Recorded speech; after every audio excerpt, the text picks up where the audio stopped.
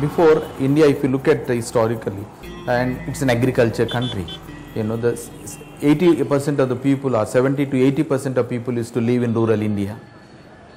Now the pattern is changing, and urban population is increasing, and even our economic policies are more urban oriented. Economy has been happening, and a lot of infrastructure is being developed. All the employment opportunities are created in urban cities.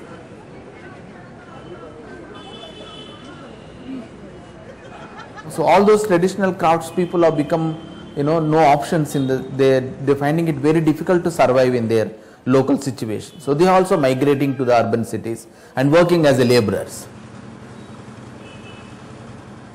And they are coming in, living in a urban situation, and if you look at their living condition, is such a pathetic. They don't have drinking water, they don't have sanitation, they don't have proper sleeping places, they have to sleepless nights during the rainy season, winter season, and absolutely no security, no social security for them.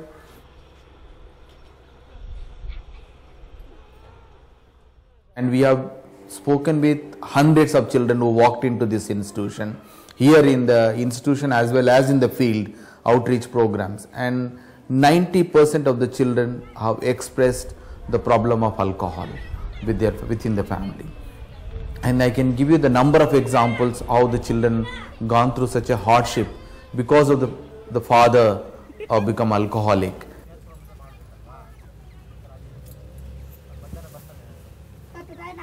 We do work with a large number of women, and we do have many federations, women's federation. I think almost about 15,000 women we work, and the main component there is violence, and it's because of alcoholism. A large number of women have come for help because their husbands are abusing them or abusing the children, and not enough income. All the income is spent on alcoholism. It is very gently stated now, the man's earning in the slum or in the homeless community goes for alcoholism. ನಮ್ಮಮ್ಮ 6 ಜನ ಮಕ್ಕಳು, 2 ಜನ ತೀರೋಗ್ಬಿಟ್ರು ಮಕ್ಕಳು. ನಮ್ಮ 4 ಜನಕ್ಕೆ ಮಾರಾಕ್ಬಿಟ್ರು ಕಾಸಿಗೆ. ಎಲ್ಲ ಬಂಗ್ಲೆ ಕೆಲಸಕ್ಕೆ ಮಾಡಿ ಅಷ್ಟಷ್ಟು ಕಾಸು ತಗೊಂಡು ಕುಡಿಯೋದು. ಅವರು ಔಷಧಿ ಹಾಕ್ಬಿಟ್ಟು ನಮ್ಮ ಅಪ್ಪಗೆ ಏನೋ ಮಾಡಿದ್ರು ಆಸ್ತಿ ಬೇಕು ಅಂತ. ಅದರಿಂದ ನಮಗೆ ತುಂಬ ಕೈ ಒಲೆಯಲ್ಲಿ ಹಿಡಿಯೋದು, ಬೆಂಕಿ ಹಚ್ಚೋದು, ಸೀಮೆಣ್ಣೆ ಈ ಥರ ಎಲ್ಲ ನನಗೆ ಕೆಲಸ ಕಷ್ಟ ಕೊಟ್ಟರು. ಅದರಿಂದ ನಾನು ಓಡಿ ಬಂದ್ಬಿಟ್ಟೆ. ಎಷ್ಟು ದೂರ ಆಗುತ್ತೆ ಅಷ್ಟು ದೂರ ನಾನು ನಡ್ಕೊಂಡು ಬಂದೆ. And then the violence takes place in the family. He beats up the children, he beats up the five, and children have been sent to the child labor, become child labor, and the children not able to take up that violence every day, and finally they end up on the streets. And it's 99% of the children who are on the street narrated these examples, that alcohol is one of the reason, they have come onto the street.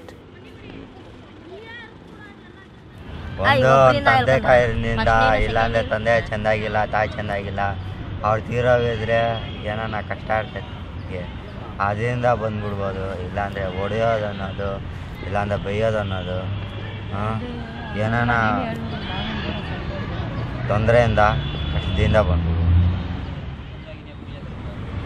ನಮ್ಮ ಮನೆಯಲ್ಲಿ ಯಾರು ಕೂಡ ನಾನು ಕುಡಿತಾ ಇದ್ದೆ, ಬಿಟ್ಟಿದ್ದೀನಿ. ಆದರೆ ನಮ್ಮ ಅಪ್ಪ ಕುಡಿತಾರೆ, ಹಳ್ಳಿಯಲ್ಲಿ ಕೆಲ್ಸಕ್ಕೆ ಹೋಗ್ತಾರೆ. ತೊಂದರೆ 5,000 ರೂಪಾಯಿ ಸಾಲ ಇಸ್ಕೊಂಡ್ಬಿಟ್ಟವ್ರೆ. ಸಾಲ ಇಸ್ಕೊಂಡ್ಬಿಟ್ಟು ಕುಡಿದ್ಬಿಟ್ಟ. ಒಂದ್ಗಿತ ಕೈ ಕಾಲಲ್ಲ ಹಿಂಗಾಗಿತ್ತು. ಅವನು ಮತ್ತೆ ಅವರೆಲ್ಲ ಆಸ್ಪತ್ರೆಗೆ ಕರ್ಕೊಂಡು ಹೋಗ್ಬಿಟ್ಟು ಎಲ್ಲ ಚೆನ್ನಾಗಿ ಮಾಡಿ ಕರ್ಕೊಂಡು.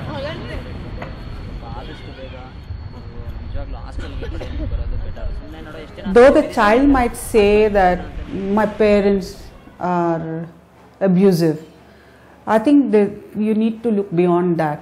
Why are their parents abusive?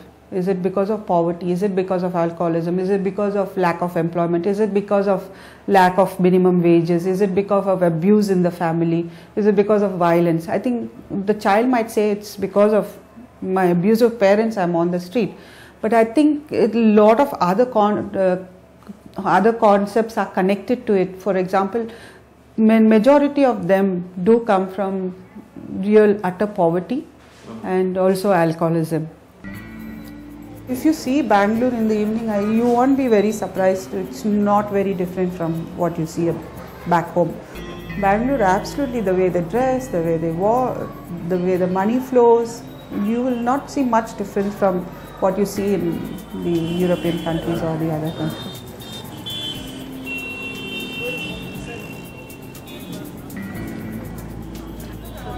The policy of alcohol policy in India, and I think the alcohol lobby, especially the foreign alcohol industry, that industry lobby is very powerful. Even official statistics, if you look at the Karnataka, their earning, the excise income, the Karnataka government is getting nearly 400 crores a year, annual income is. And so that is a very important, it plays a very major role, you know, but in the state economy, and definitely they have control over, and they can dictate terms to the state. They influence the state in making the policies unfavorable to the alcohol industry, and it has been happening.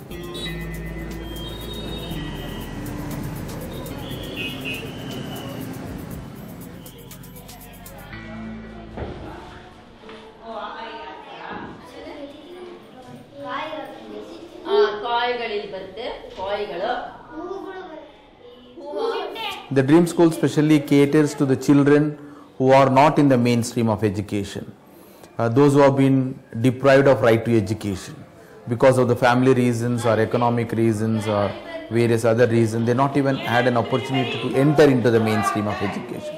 So it's a kind of a bridge school. You know, we take all the different kinds of backgrounds of children who are child laborers, who are street children, children who are run away from homes, children who are school dropouts, children who have been neglected, care and affection. So all these children have been come into this institution.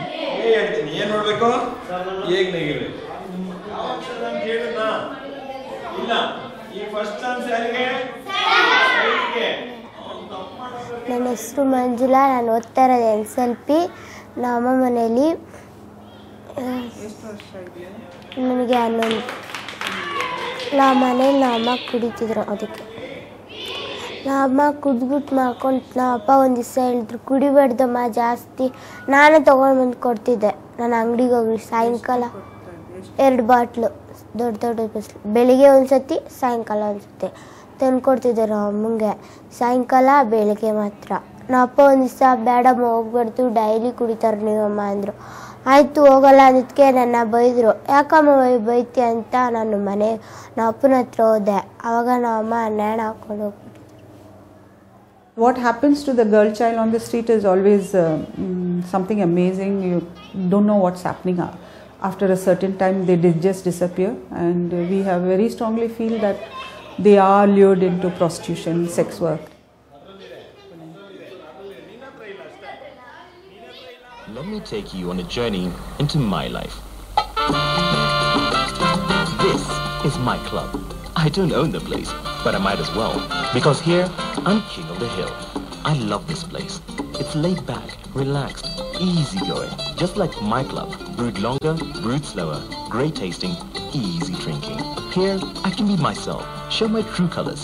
This is my life. This is my club, my beer.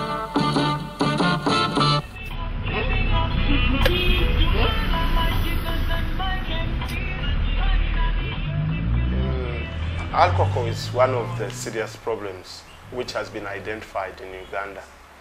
And actually when you look at the causes of poverty in Uganda, you'll find alcohol is number 5 among the major causes of poverty. Uganda was in 2005 listed the first country which had the highest per capita alcohol consumption.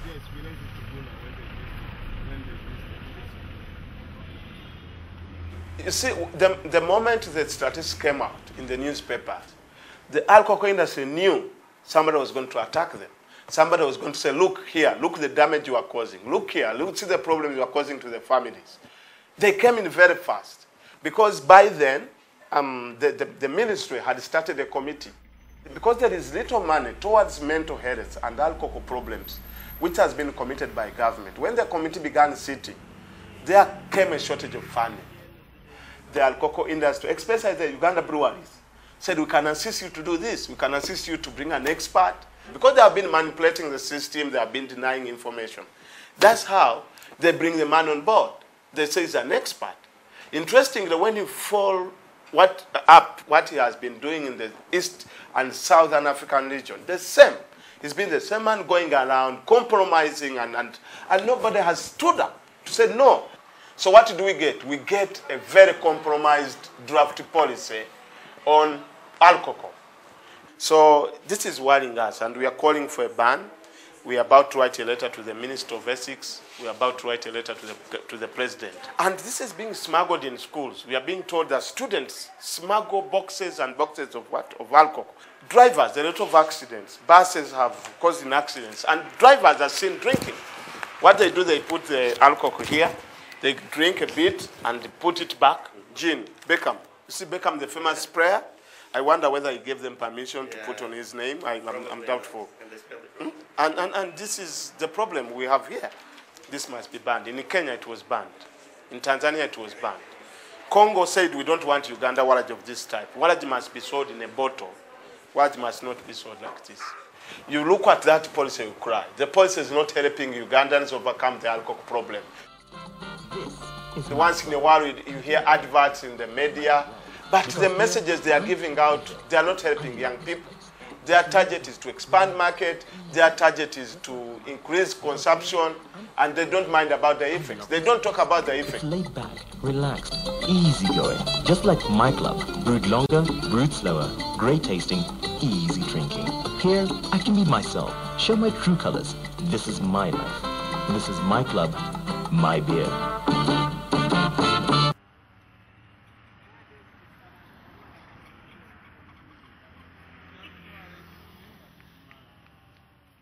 I was born in the slum.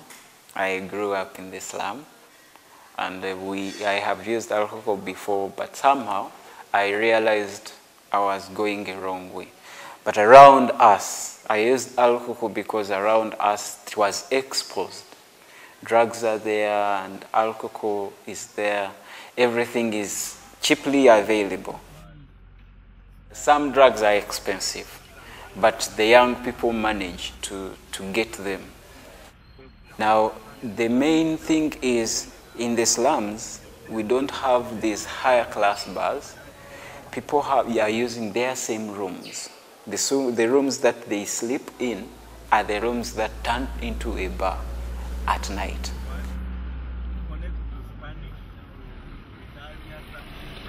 When it comes to the evening from around 4, the people are coming in, the buyers, and they start drinking, they start smoking, they are there shouting for the whole village and so on. If someone who has children, the children are going to they want to be affected.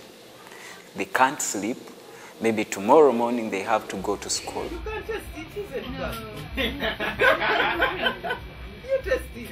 When it comes to the family, the relationship of the mother and the father, there is a lot of divorce. They end up divorcing because of the quarrels between these two. The husband go out to drink, and they spend all the income that they have, you see. So he or she earns like maybe 60,000 at the end of the month, and before even he reaches home, the money is, everything has been spent. These are some of the problems that are coming up. There is a lot of fighting. There is a lot of immoralities, such as defiling young girls, raping women, and so on. And funny enough, the young girls who are in relationship, especially those who have been forced to marry, they are treated like a source of income. So a boyfriend will go out there, try to talk maybe to a fellow friend, provides her wife for sex for a night because he wants money to go and drink. or buy drugs. So people actually sell their own wives? They sell their own wives because they need money. This is mainly among the youth, you see. So this is what is happening.